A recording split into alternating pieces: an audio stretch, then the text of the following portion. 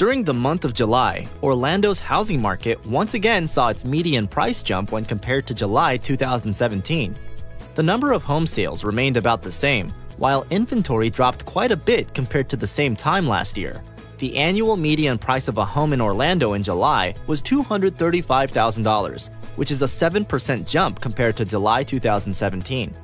A total of 3,383 homes sold during the month, which is an increase of less than 1% compared to last year. Would-be buyers continued to be challenged by the limited number of homes available for sale in Orlando.